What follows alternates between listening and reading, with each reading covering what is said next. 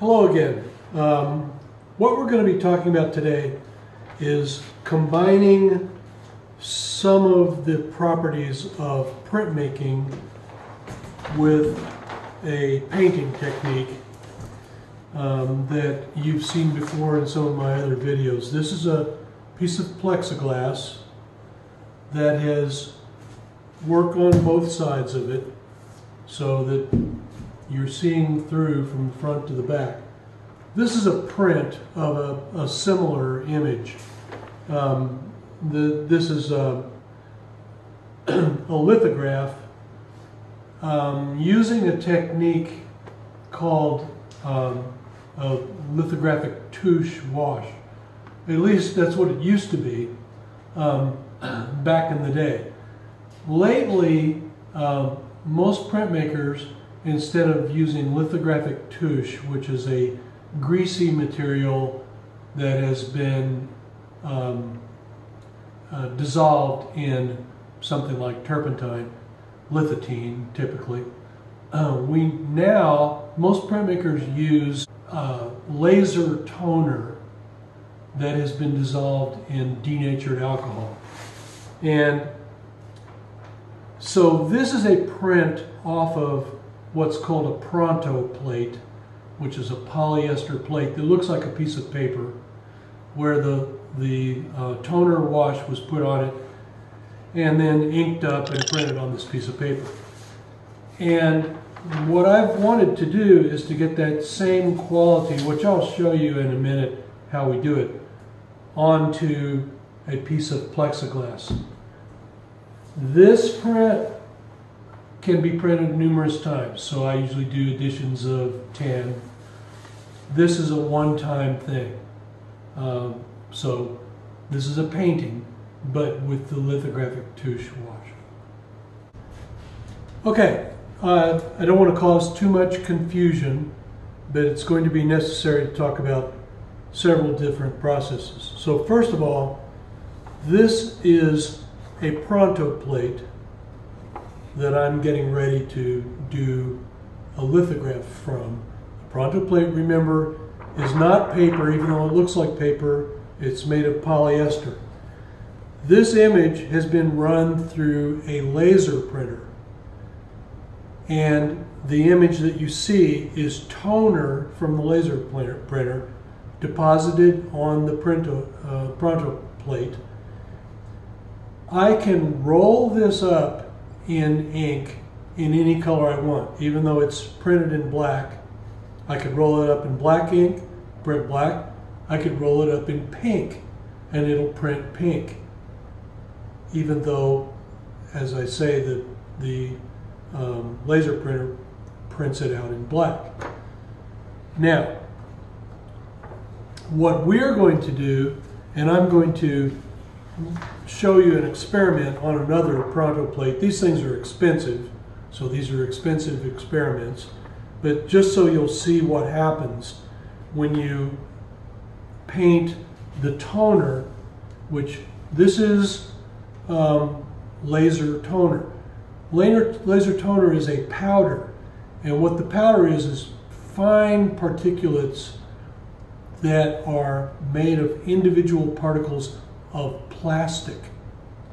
And so when you dissolve this toner in denatured alcohol, then you're going to get this technique that I'm talking about, which is not what this is. This is just a print of a drawing. You're going to get this technique that is a French word, actually, peau de crapaud, which means the skin of the toad, because it looks like a toad's skin when it dries. So that's what we're going to do. So I've put a bit of this powder, the toner, into this cup, and I'm going to pour in some denatured alcohol. I'm going to swirl it around with a paintbrush,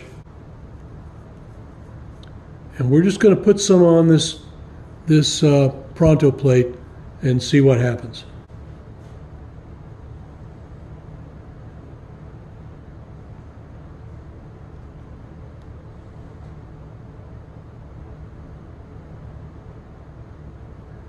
It's a little bit hard to control, so if you wanted to draw something like, I don't know, a circle,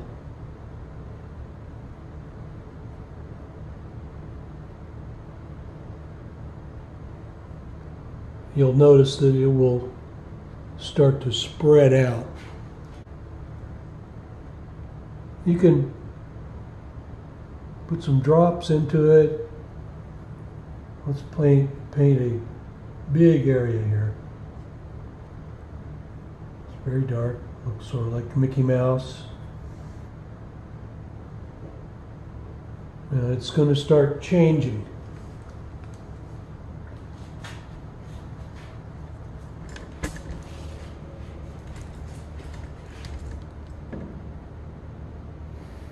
You see what it's doing there.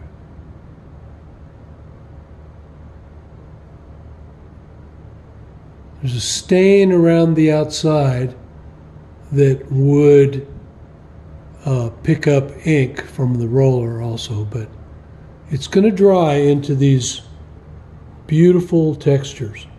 And I'm fond of random events. I'm not terribly concerned about controlling right now.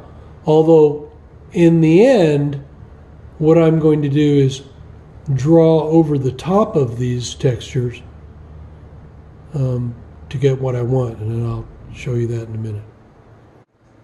In addition to the black toner, I have 3 laser printers of different sizes, so I can try to get as big a print as possible. But they make a color laser printer, and it uses color toner. I don't have a color laser printer, but I bought some bottles of the color laser toner on eBay. And I'm going to, I find that the color toner doesn't give me as nice a result of this skin of the toad thing, which is, you can see, is developing here, as the black. But I think in this painting that I'm getting ready to do, I'm going to try to use the color toner. So I'm going to mix up yellow and blue, and maybe throw a little bit of red in it just to neutralize the color. So yellow and blue obviously make green. The red is the opposite of green, so that'll help neutralize it. We're going to actually do a painting of the toad, of a toad, and so I want a kind of greenish color. So I'm going to see how, I'll run some experiments on this piece of Pronto plate, and we'll see how that looks. What I find is that the color toner tends to clump up more than the black, and you'll see that in a minute.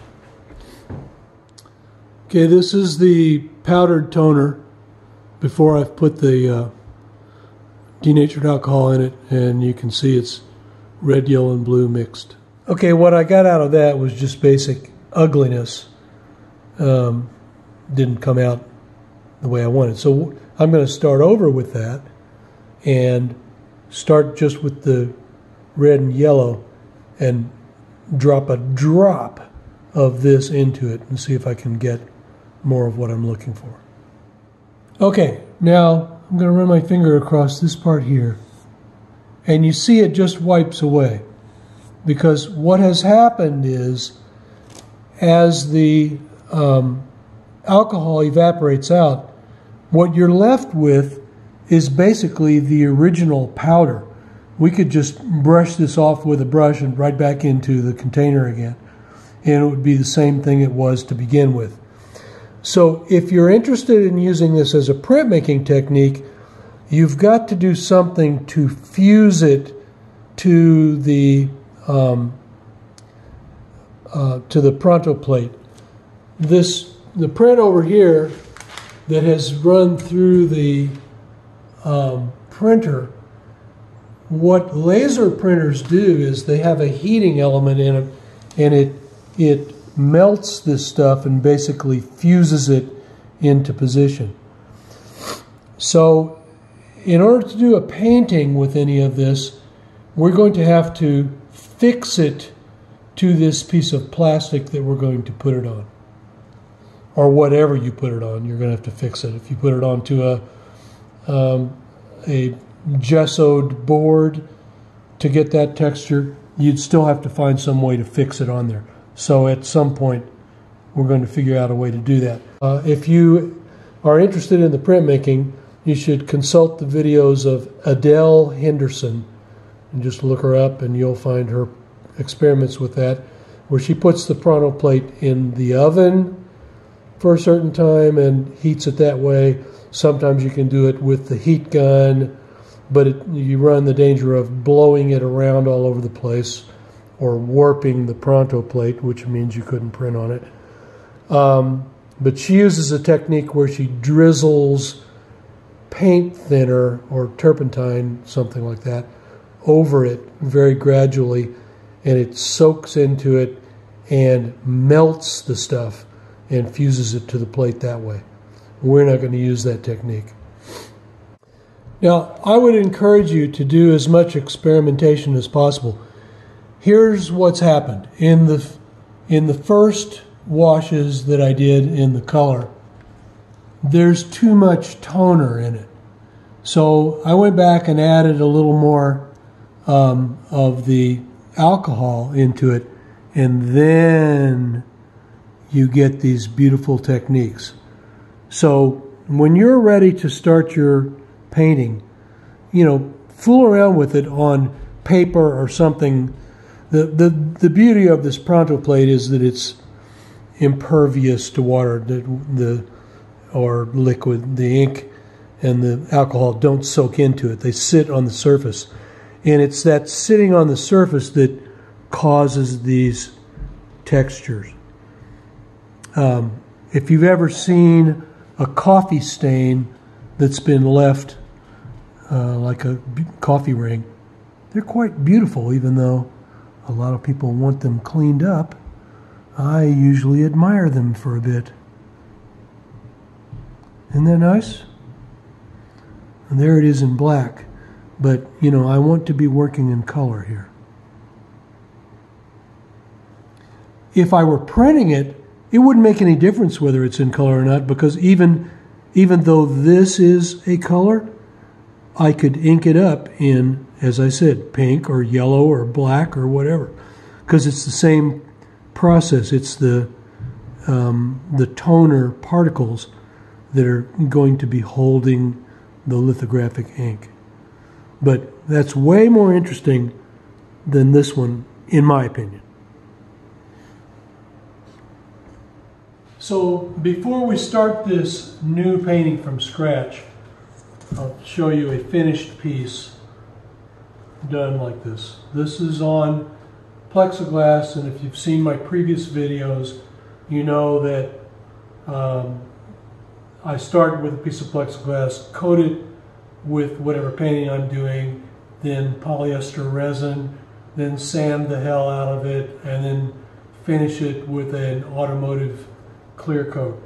But so you can see this is a rabbit, and this side has the toner washes in it, and there's the black toner washes in the background. Back behind here is a technique that I've used in the past, so you see through this to the back side. And of course the other rabbit is made of electrical wire that is drilled and knotted on the back side. You know, took hours and hours and hours of drilling and so on. But that's, anyway, a finished piece. So what we're going to be working on is a piece of plexiglass that actually had another image on there, and I sanded it off. It's been sanded on both sides. The sanding, and especially what I use, is an air-powered orbital sander that allows me to wet sand it. This is 400 grit. So I get a surface that is similar to a very nice piece of printmaking paper. So that gives it a little bit of texture to hold on to. You know, I got an air compressor over there, and all kinds of tools in here, which you should also have. If you're going to make art, you need the tools.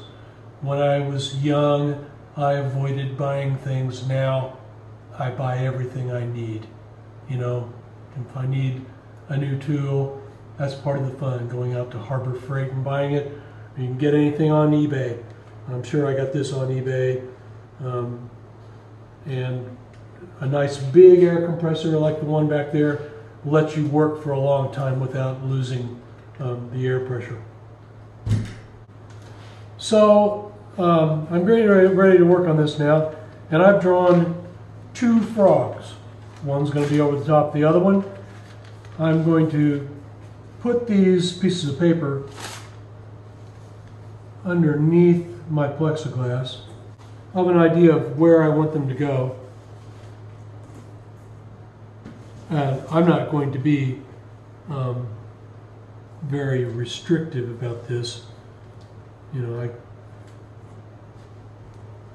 I'm going to use the drawings as guides later on, but first of all, I just want to know where I want my washes to be.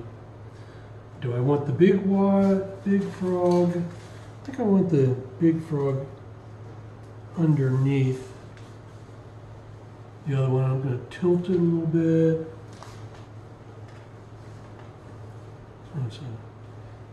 For design.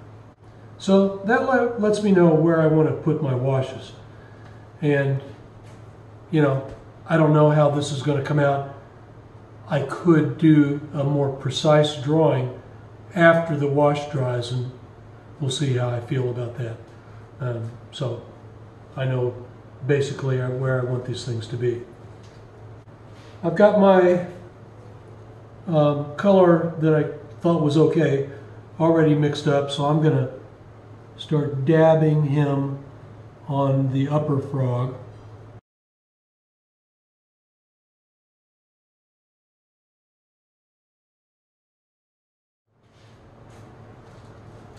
By the way, wear your face masks when you go out, idiots.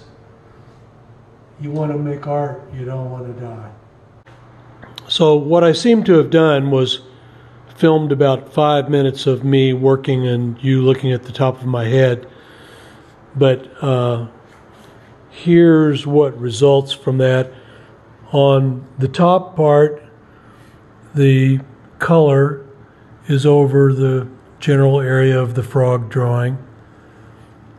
And the bottom part I used the black and some of the brown. So that's what we've got so far. That should be drying. It probably is dry by now, but so let's show you a close-up of those textures. And the next thing we're going to do is fix that to the surface.